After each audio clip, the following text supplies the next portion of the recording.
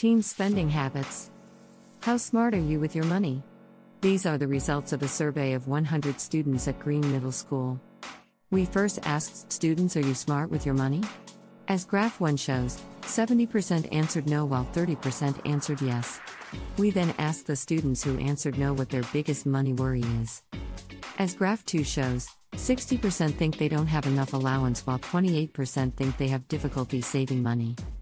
Lastly, 12% said they spent money on things they didn't need. Our survey shows that the majority of students think they are not smart with their money.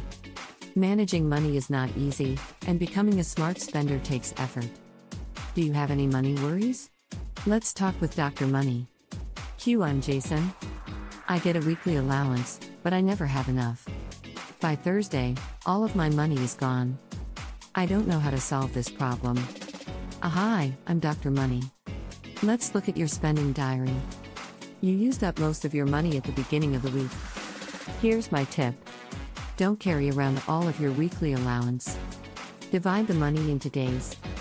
Then carry only the money you need for each day. Hello, Dr. Money. I'm Steve. I have difficulty saving money. For example, I've been saving to go to my favorite singer's concert for the last 2 months. However, I still don't have enough money. I don't know what to do. Let's see. In the last few weeks, you spent 80% of your allowance and only saved 20%. I think you've been spending too much. To save money, you need to have a tighter budget. For example, you can follow the 50%, 40%, 10% rule. Save 50%, spend 40%, and donate the remaining 10% to charity. By following the rule, you can manage your money better. Then you can save money faster to buy the ticket. I'm Minji. I like to buy things on sale. If something's on sale, I buy it although I don't need it. Last week, I bought 2 t-shirts on sale, but I already have many. Buying things on sale is good if you buy things you need. In your case, the problem is that you buy things you don't even need. Here's some advice.